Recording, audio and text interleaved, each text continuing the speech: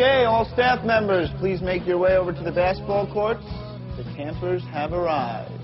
For hundreds of boys, summer wouldn't be the same without Camp Kobe. Welcome to Camp Kobe. And no one cares more about the camp and the kids than its assistant director, TJ. Most of these campers are in school for 10 months, daydreaming about coming here to Camp Kobe.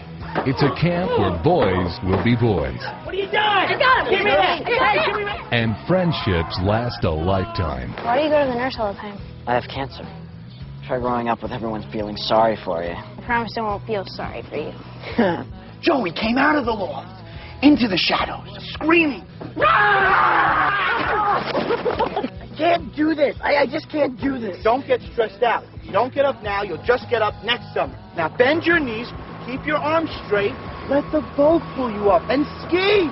DJ, I'm doing it. Walter, look. Yes. Woo! But things are about to change when Kobe's greedy owners decide to sell the camp. Tell them. Tell us what? The camp is being sold. She owns him. She has him convinced to shut down the camp. I'm watching you all summer long. It's over. We lose. Kobe ends when you give up.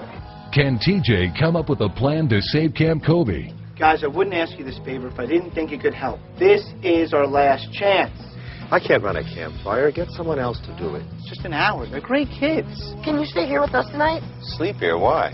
Yeah, please. It'll be awesome. Magic Rock is an inspiring story of friendship, life-defining choices, and summer magic that can make campfire memories last a lifetime. So do you really believe that there's magic here?